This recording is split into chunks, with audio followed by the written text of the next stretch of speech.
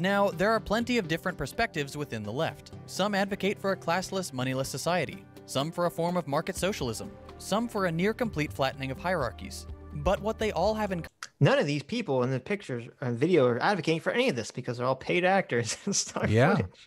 These are the most status conscious people in the world right here. These are the people who move out to Hollywood to become famous actors in movies and stuff. You're telling me these people are for flattening hierarchies? Ha! Don't make me laugh. Yeah. Common ability, dignity, and all these people at the very top of the attractiveness hierarchy, they're in favor of fucking flattening hierarchies. Sorry, bitch, we're going to have to fix your nose. We're all the ugly people.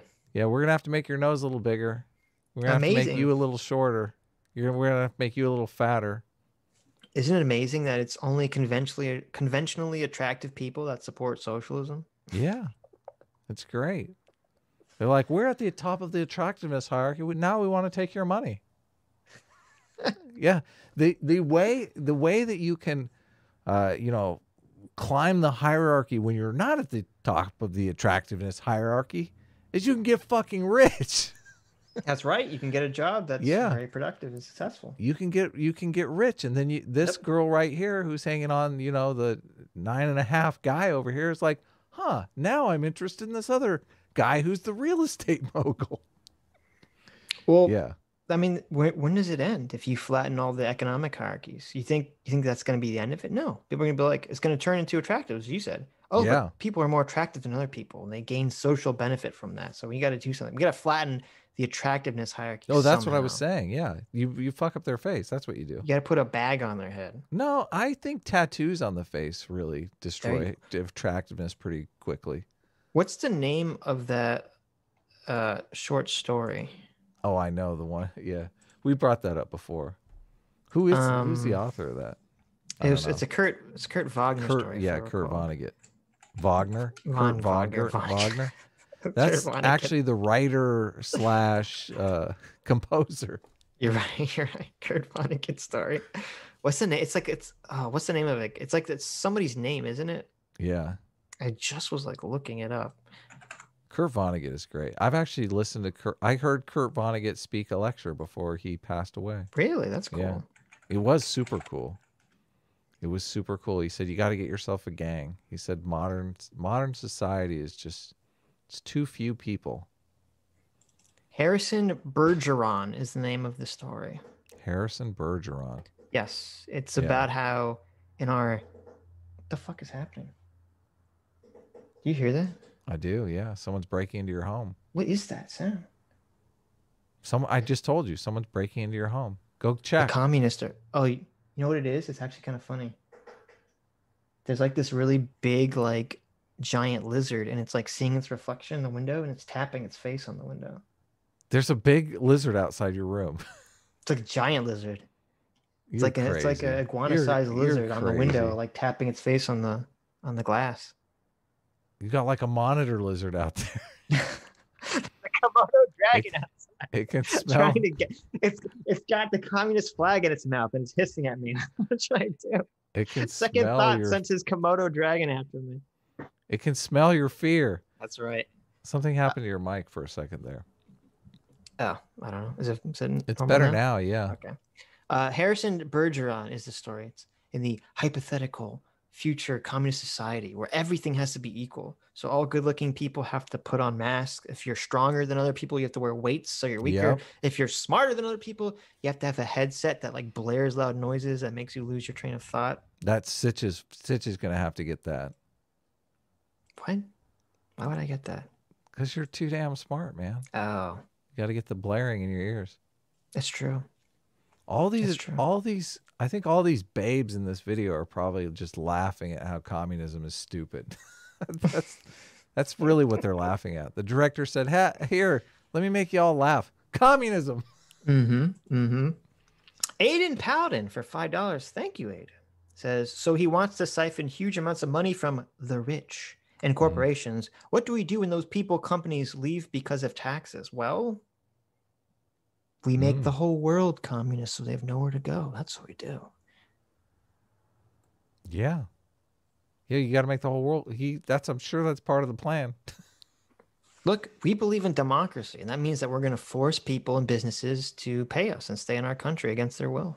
That's what we're going to do. Literally did that in Iraq. The democratic solution, okay? We literally forced democracy on Iraq. Remember the blue fingers? It didn't work so well. They all voted. Look how happy they are. Oh, shit. The value of humanity. And that's something we should all agree upon. So come on in.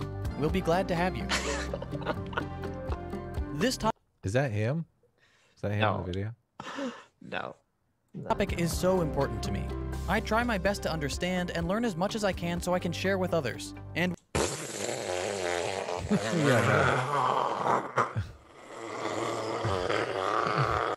Is that a raspberry you're doing? Oh my God. No one believes that for a second. This guy does his best to understand things. No. He does his best to propagandize things. That's what's happening here. You think this is just straight confirmation bias? Like communism was the first thing that he encountered? 1000% straight confirmation bias. Yeah. Yes. I didn't encounter communism like first. I feel like I went looking, because a lot of people would talk about Karl Marx and stuff, and I thought, oh, I'm gonna figure what's all the huff about Karl Marx and communism. It sounds renegade. I like that. I did like that part. Like the renegade part I like. Renegade. I'm a renegade. This is probably for me. Mm-hmm.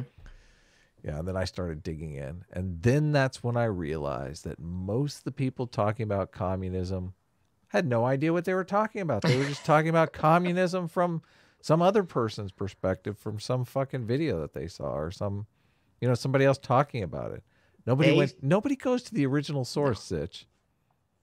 No, they heard someone say, hey, if you like good things, communism is a good thing. Oh yeah, totally. And if you don't like bad things, capitalist is a bad thing. So notice how the choice is clear. Notice how in this video he said absolutely nothing about the inability to start a business or have private Adam, he property. didn't say anything about anything. Yeah, that too. This video is liberals say they want good things, but do they actually? Question mark, question mark, question mark. Communists say they want good things and do. You should be communist. The name of the video is You're Probably Already a Socialist, though. My gut tells me if you put a poll out that said, hey, we're going to make private property illegal. Are you in favor of that? Because that's what socialism is. No. It's, look, illegal. You're probably already a socialist because you probably already want good things in your life. It's so simple. I don't know. Private You just property. redefine things to mean whatever the fuck you want them to mean. It's so simple. When I was 7 years old, I was telling my parents about what kind of house I wanted to own. Okay. Were you really? That's weird. Oh, hell yeah. I mean, unless it was like a castle with trapdoors or something. There's a really cool house down the street that I liked a lot. I was like, one day I want to have a house like that. I see. Yeah. I wanted to be a dinosaur, so. Oh, really? Yeah. How's that project going? I'm just curious. We're still working on the genetic engineering. Okay. Where are we at? Is that one coming together? Is that one coming to fruition?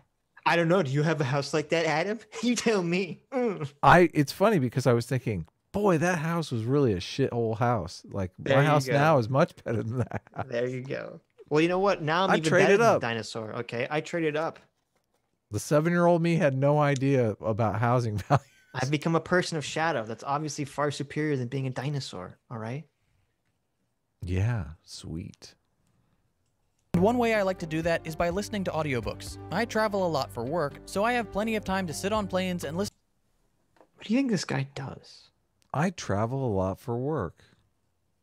I am a critical race theory diversity trainer. I travel all over the world to teach people about diversity and inclusion. I'm just guessing. Of being a propagandist, he has to travel. He has to keep traveling. Adam, he has to keep traveling to China to get his working orders. Okay. You think he travels in first class or business class? Probably. Fascinating. You don't want to get, you gotta, you gotta relax. Everyone should get a first class ticket, Adam. Under communism, everyone gets first class. It would be cool if that was true. What do you mean if? Well, just a I'm question just thinking. when. Okay. It's these I'm thinking about that dirty guy who like puts the gas in the plane.